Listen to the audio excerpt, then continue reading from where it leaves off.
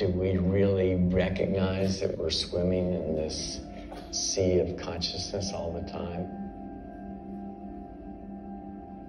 In our culture, often that's not the case. We're so caught up in achievement and our own stories and acquisition of material objects that define us that we lose track of the fact that we're afloat in this sea of consciousness.